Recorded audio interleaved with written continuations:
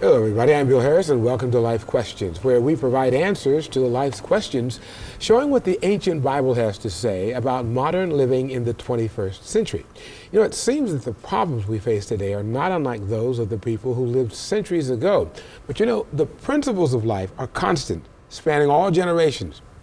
We appreciate the many questions that you, the viewers, have sent us, and some of those questions will be answered by a panel of ministers that we've assembled here today, and I'd like to introduce them to you at this time. First off, we have Pastor Brandon Green of the Calvary Chapel of Praise here in Lima. Next, Pastor Michael Lyons of In Faith Ministries, also of Lima.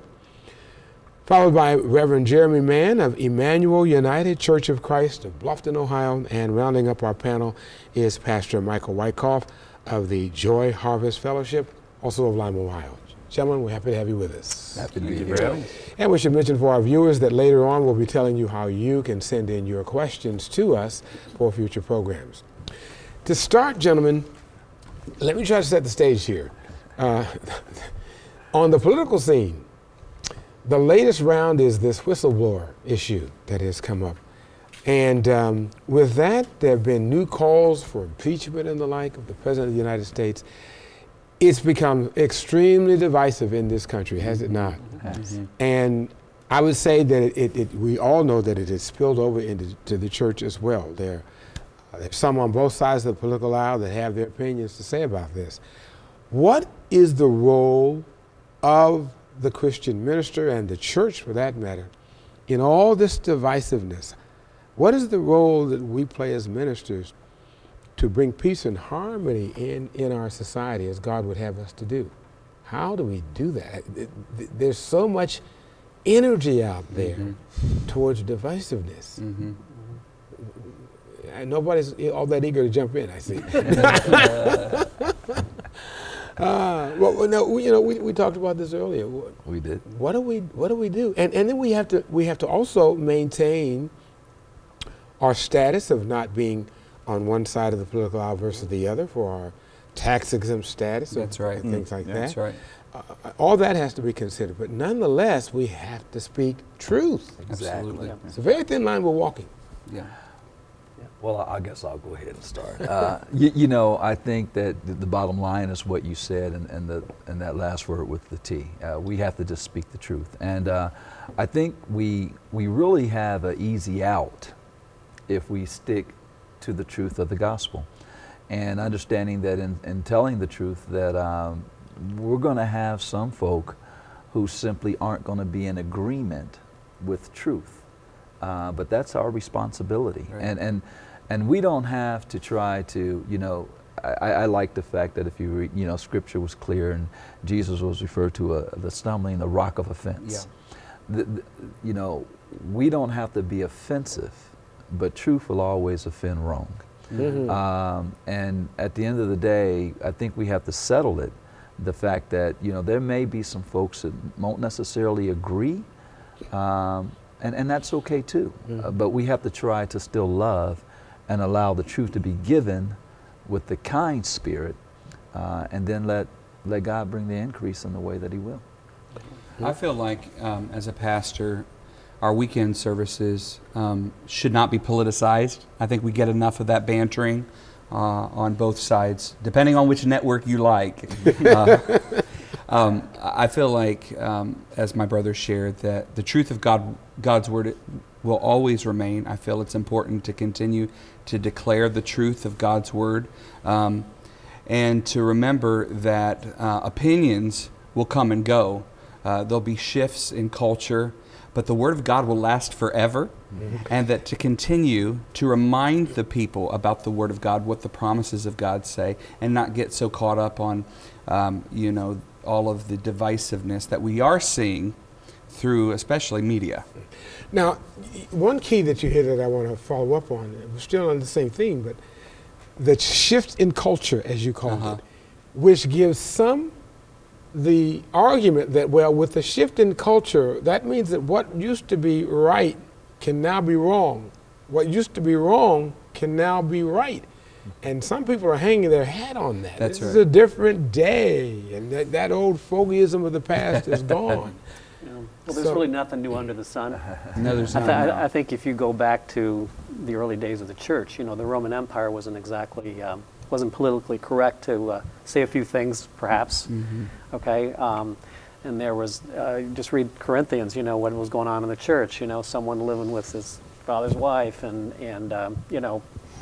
you just had a lot of sin. Let's just put it that way in the church. So, but I would go even further, that it's our pastor's responsibility to remind our folks, regardless of their political stripes, that when you vote, are you going to vote according to what Scripture plainly says? And you don't mention a candidate's name, you don't mention a political party, but you mention what the Bible says, but you tie that to their vote and their responsibility to vote in that direction. Would you say that it is becoming increasingly more difficult for Christians to vote simply because they are seeing one set They're of both bad, right? Yeah, well, they're seeing one set of corruption over here right. and another set of corruption over Okay, there, yeah. and both parties are saying that Right. in essence, well, we have the essence of God. In my own family, there's no agreement, and I don't know if anybody does have a family where there's an agreement, but I think you have to look at the platform. You have to look at what they represent. Nobody is a perfect candidate. Everybody has skeletons in their closet. Oh, some people have warm bodies in there. There you go. Yeah. So what do they That's stand right. for? On this issue, where the Bible has a very clear position, what does candidate A, who might be a lousy sinner, say? And what does candidate B, who also might be a lousy sinner, say? No one is perfect, and no one is the perfect candidate from a moral standpoint. We've all sinned and fall short of the glory of God. So where do you go? You go to what they are representing and what they're going to do when they get into office. Well, in order for that to take place, though, you also need a voter base that's taking those initiatives and looking at those platforms and comparing them. Exactly. And doing the extra research. And I don't necessarily know that a large portion of our voting majority have that Good point. energy or that time to put into that. And so they're listening to snippets, and they're listening to those little quotes, and they're looking at their social media and seeing what other people are saying about it. And a lot of times you do have these political parties who are claiming Christianity as their own, as if their form of Christianity and their understanding and their interpretation of their faith and of Scripture is the right one. And then the other half of that is they're ending that statement with then, and everyone else is wrong, or they're not biblical, or they're not. And I don't know that that's necessarily accurate. But that's where our responsibility comes in. Right, As you have pastors, to take- say, all right, here's where the Yes. Bible, here is where Christ would stand. Here is what the Word of God says. Now you all decide where you want to go. Pastor Mike, you said something that I really think that we can push on a little bit more. The Scripture's clear that my people are destroyed for lack of knowledge. So at the end of the day, I think that if we're trying to, we have to have the knowledge to understand that this world system is trying to shape and conform the behaviors of people in a direction that supports a sinful government, one that's not one coming from the kingdom of heaven. So I'm going to take it all the way to what really matters the most is the fact that when we begin to think about our politicians and we begin to think about those platforms, it is the laws that come in that makes the difference in changing our society. Laws affect our society affects our culture, and our culture affects our behavior. So when you change a law, you now are setting that law up to eventually influence our behavior. When I was a child, wearing seatbelts was not a law. And so because of that, I grew up very much not wearing my seatbelt. When the law changed, I had to begin to, our society changed, and we started wearing our seatbelt. Then our culture, it became culturally, and then next thing you know, it became a behavior. My daughters and my kids who were raised with the law, it is natural for them to put their seatbelt on. Sure. It is still unnatural for me. I still now have to remember to do it because the law changed and they was raised in that law. So when we as Christians understand that we have individuals who are wanting to pass laws that are going to go totally opposite of lending itself to the behavior of individuals, we want to be aware of that. Right. Because that's going to lend you right directly to what is going to influence the will of God in the life of the people on this planet. So we want to be mindful to understand that when I begin to come in agreement with someone who's wanting to pass laws in a certain direction, then I've got to make sure that I'm wise enough not to necessarily partner with that agreement, because that agreement is getting ready to set up a nature that maybe after that law is passed, it is natural for me to think same-sex marriage is a thing it should be. Yeah. And I think we have to be wise to that. And that's where people hang their hat, don't they? Many people hang their hat on that. Well, the law changed. The Supreme Court said that abortion is legal, so how can that be wrong? Well, but then the Supreme Court has to answer to a higher court. Right. Eventually. That's right. That's right. See? I liked what he had said, because we are so inundated, especially with social media platforms, with just tidbits of information. We are so filled with information, but we're starving for revelation. We're starving as a culture of understanding. And so that's why I always seek on Sunday mornings to remind the church that one day we're all looking for that government to sit upon his shoulders, and that today there's something the church can do about it. We can put aside our difference politically, and we can remember that we are praying the will of the Father every time we declare, "Our Father who art in heaven, hallowed be your name. Your kingdom come." We want to release the influence of the King wherever we are at. We need to search out ways that the church can be more effective to fight social injustice. We need to find those avenues to which the church can be more effective that way, and stop playing in the playground box, with some of this mess that we've been seeing, the bantering back and forth. That last point you make about the government will be on his shoulders, and we all look forward to that day. Yeah. I think it's pointing out, is it not, the fact that when Christ comes, one of the main targets he's going after is the government. Absolutely. He's going to knock everybody off their thrones, Yeah. and he will be the head of the government for the entire world. Yes. Well, Christ has already come. Yeah. Well, the first coming has already come. And if the first coming has already come, and he says the kingdom of heaven is now at hand, that government is supposed to be ruling the life of the believers now. That government is his ruling system. That's what government is. It's the ruling system. And so that ruling system should be ruling our lives, and that ruling system is to change our behaviors. And that's what that's what the kingdom of heaven is. It has come to change and influence our behavior now to be more as his righteousness. And so now, that's what we're doing. That's what we have to be mindful of when we're making that prayer, that everything in our life is moving in that direction, right, to influence his kingdom and his will to be done on this earth. Absolutely. Well, and the kingdom of God has come. The Bible says that. Yes. And that is, in that sense, in the hearts of men. But there will be a physical kingdom to come. Yes. And that's the one I was referring to. When the physical kingdom takes place after the rapture has taken Christians out of this world, and eventually we come back.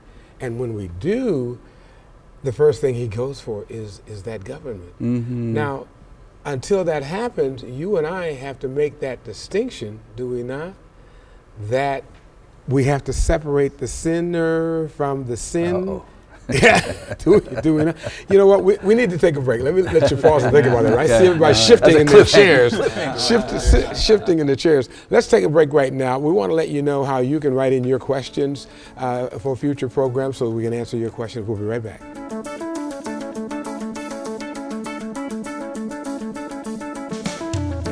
Don't go away. There's still a lot more discussion to come on this episode of Life Questions. But first, do you have a question for a future show? Email it to lifequestions@wtlw.com or call us 419-339-4444.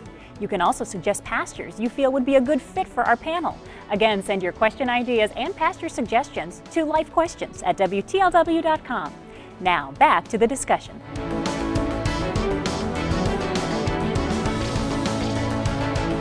All right, we're back for some good discussion with current events types of issues with a biblical perspective. You know, there's the phrase that's been around a long time: God loves the sinner, but he hates the sin, making a distinction between those two. it has gotten, well, not that statement has gotten the church in trouble, but there has been trouble in that with the church calling out certain sins, there's been pushback by the world that says, oh, you're intolerant, and you are bigots, and you're hateful, and you're judging me. How do we deal with that? If we are called to point out what is sinful and still communicate to the sinner that God loves him or her and wants to draw them to himself. My dad, who pastored for 20 years before he went to heaven, would always say this: sinners do what sinners do. And so, as if to say, you know, the church can be almost obsessive about the categories of people's sin. Not that we don't have an issue in culture right now. But the one thing I feel like the Word of God declares is judgment begins in the house of God first. Meaning, we need to hate our own sin first. And call it out. And call it out. Yeah. And then what I really do believe is if we're standing, holding signs, and doing all of this picketing, and we're almost so confrontational, I don't feel that wins anyone. Personally, I really do believe this, that my presence in your life can build a platform for my proclamation. And so that you've got to build rapport with people. If you really want to love them to life, you've really got to build some sort of relationship and friendship. If you consider what Jesus did, eating with sinners, publicans, spending time, you know, with prostitutes. All of these things were shameful. Do you know who I found Jesus to be intolerant of? It wasn't the sinners. It was the Pharisees, the religious. Yeah. So I feel like this conversation needs to really begin with me, letting the Holy Spirit work in me, and that I begin to look at my heart. Am I really loving people? Am I really caring about where their eternal destination is? You know, and building that friendship. And I think it takes time. Well, I certainly agree that we definitely have to do things with love. But there is another place I think that we have to be mindful that at the end of the day, if I love you and I see your house is on fire and I don't tell you, right, it may not be too much love at all at the end of the day. That's right. So it's important that I make sure that as I show you that I love you in my conversation, I'm going to make sure I'm displaying the life that will bless you by living it in your presence.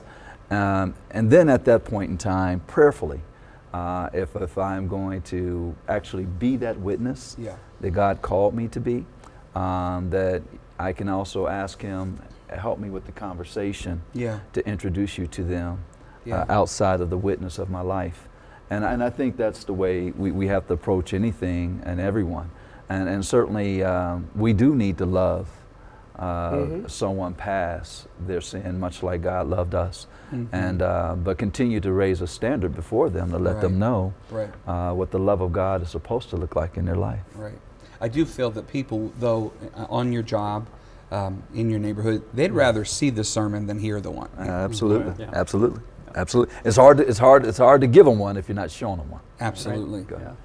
Well, in that way, I personally have always struggled with identifying what sin is. And even one of the sermons that I gave when I was in high school, I started preaching even then, one of the sermons I gave was entitled, "What is Sin?" And I've come to the conclusion that I think sin dictated by society and based on our religious and theological interpretation of the day. What is the context in which you are in order to identify what those sins are? And if you're going to point out that someone's house is on fire, I think the important thing is pointing out that it's on fire, but also expressing it in a way that is loving, that is caring, and says again that I don't reject you. I'm not rejecting you. I am rejecting the fact that your house is on fire and you need to have some help. And if they don't accept that help, that can't be on me then as if it's a failure, but rather that I'm still living the life that I'm living and being that example for others and living out that example. And pick up a pail and get some water, you know what I mean? Like, I think that's the other thing for our role as pastors and our role as Christians is to help, you know, in any way that you can. Not to the point that you're jumping into the fire yourself, but at least that you're going to offer that assistance. Pastor, you're chomping at the bit to get in. No, maybe. I think the relationship, definitely. Relationship first. Because no one's going to listen to me, whether they agree with me or not, a lot of times until there's a relationship. And I'm talking about not from the pulpit. I'm talking about in the workplace, on the street, and so forth. And I think if people get to know you, or maybe they may not know me, all the details of my life, but they know at least where the fruit that's there. And if they know I'm associated with Jesus first, okay, that's a major step. But the rub is, okay, so then what do you think about ... Right. And that's where you need the help of the Holy Spirit. That's where you have to have behind that a history of prayer, meditation in the Word, and prepare beforehand. Don't wait till it comes to the point where your friend asks you, all right, speak to me about homosexuality. I'm gay, so what do you think? You hate me now? Got to be prayed up, man. You got to be read up, and ask the Lord, help me to portray the Jesus that they need to see and hear. Now, on that individual level, I think that that's where it's most effective. But what do you do when you are behind the pulpit and you're speaking now broadly and generally that will affect a society or a community? And do you just not talk about what is true because you're hoping that you can win them over by not addressing these matters? Absolutely not. Absolutely not. We share the truth, and we trust that the Bible's one plant, one water, and God brings the increase. That's it. And that's what we're going to do. And I'm not going to beat you with it. I'm going to share it and let God hopefully minister to your heart with it. He has to draw you by His Spirit. So we're just the messengers to give it, and I think that you can give it when you actually live it. That gives you the opportunity to give it more. And most of the time, the witness, the sermon is going to be more of your life that you're living. But when you're speaking it, you have to have it backed up by the life that you're living it, and speak it in love, and then trust that God will bring the increase from it. Bill, let me add one other thing too, and I think this ties in with the last issue we were talking about being political. It's kind of the same area, really. And I think our job as pastors, especially those who attend our church regularly and who want to be disciples, is we have to change our identity. In other words, what's my identity? Am I white? Am I a WASP? Am I a Midwesterner? Am I a conservative? Am I a Republican? Or am I a disciple of Jesus? Now, that doesn't mean that I'm not white, doesn't mean I don't live in the Midwest, it doesn't mean that I, that you lose your identity. Whatever. Exactly, all right. And, we have the expression now, identity politics. Okay, well, I'm gay, or I'm this, or I'm conservative, or I voted for Trump, or whatever. And we've got to change ourselves, to your point, ourselves first, pastors, and also convey to our congregations, no, you are in Christ first. New creature. That's your identity. And when you get that across, all these other things you're trying to convince them about whether it's biblical, whether it's not, how they should vote, you don't have to maybe preach on that if you change their identity and make sure they know who they are, if they're saved, if they've received eternal life and they're following Christ. We get the greatest responsibility as ambassadors to represent Christ. And so we get to release the cultural influence of the kingdom wherever that we go. But I love the scripture that you talked about, that Paul was the one who planted the seed, but Apollos gets to water it, but it's ultimately God that brings forth the increase. But sometimes in our enthusiasm, we overwater the plant, it's drowning, and then we want to know why people are avoiding us. Right, we do that. And that's why it's a delicate leadership of the Holy Spirit in our lives to speak into people's lives. That's good. Now, let's bring it down to the family level, because some of the questions we get in to this program are parents who want to express the gospel to their children. They have taught their children the proper way to live, and now they have gone out into this new culture where anything goes, so to speak. anything and they have goes. changed their values. And parents are more than just frustrated. You know, I Absolutely. mean, I had this incident just recently with two of my kids, and had to be reminded of that. Well, Dad, you know, you're going to change the world, change yourself first. That's right. I had to be reminded of that. But by the same token, you know, in my righteous indignation, I felt, you know, here my kids are fully grown adults, and I want to protect them from the evils of this world. Absolutely. And I went into that mode, and then I had to back down and admit that, hey, you know, I spoke too soon. I think one of the greatest failings of the church, if we can list them amongst the others, is our lack of ability to raise up evangelical elements within our church, meaning people who are out there who are able to express their faith, to talk about their faith. I think a lot of people are not comfortable even saying the name Jesus outside of the church. So true. And they'll only say it sometimes when you prompt them in the church by putting it in a prayer, right? So we're not comfortable having conversations, let alone our own family, but with our friends and with other people, and we don't have that evangelism that's out there. What do you do about that? I think one of the responsibilities there is very first element is, what does attending church, what does your relationship with God, your relationship with Jesus, your relationship with the Holy Spirit mean to you? And in sharing that with your family members. This is what this represents to me.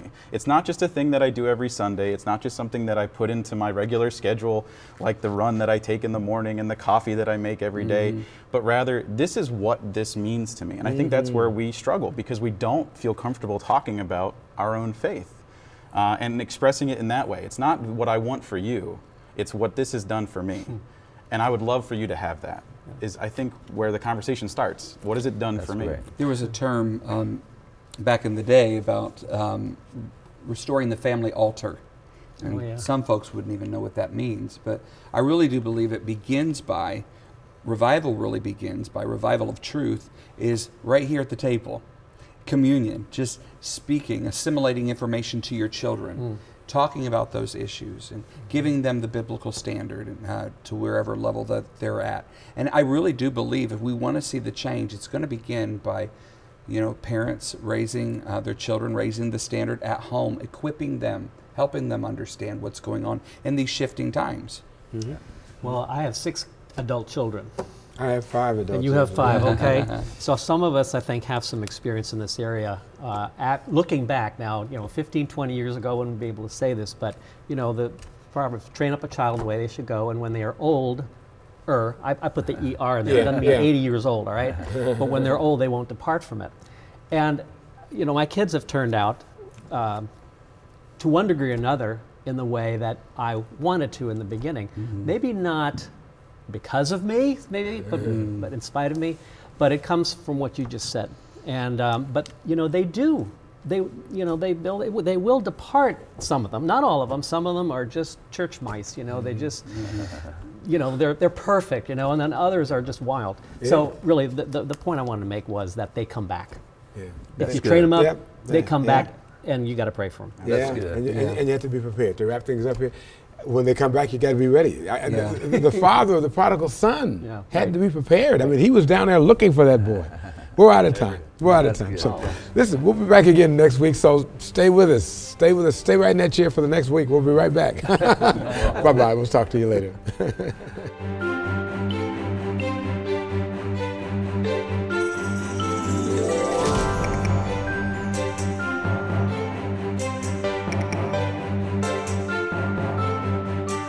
You've been watching TV44's newest locally produced program, Life Questions. Now we'd like your feedback.